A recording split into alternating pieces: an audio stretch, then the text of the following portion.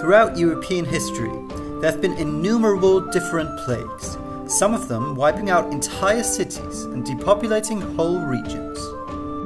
The Justinian plague, beginning in 541 AD, which spread to Europe from Africa through infected rats on merchant ships, claimed the lives of at least 25 million, killing as many as 10,000 people per day in Constantinople.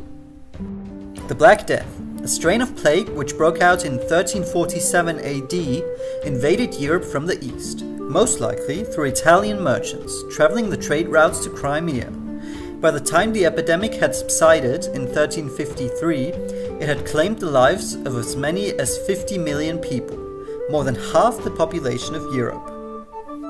But perhaps the strangest plague that the world had ever seen broke out in 1518 AD in the French city of Strasbourg. On a hot July day, a woman began to dance fervently in the streets of the city, which she kept up for a week. More and more people joined her, and the dancing crowd grew to 400 by August. As nobody knew how to help the victims, they soon started to collapse, and the plague only subsided in September of the same year, when dancers were sent to a local shrine to pray for absolution.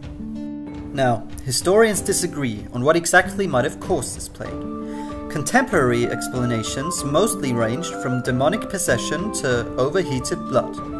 Modern scholars, however, suggest that the cause of this strange plague might have been food poisoning, triggered by the ergo fungus that commonly invades grain and releases a psychoactive product similar to LSD. The majority of modern historians, however, now agree that the plague was caused by stress-induced mass hysteria, caused by the rough living conditions in France at the time. As always, thank you for watching, and feel free to let us know what topics you'd like to see covered next.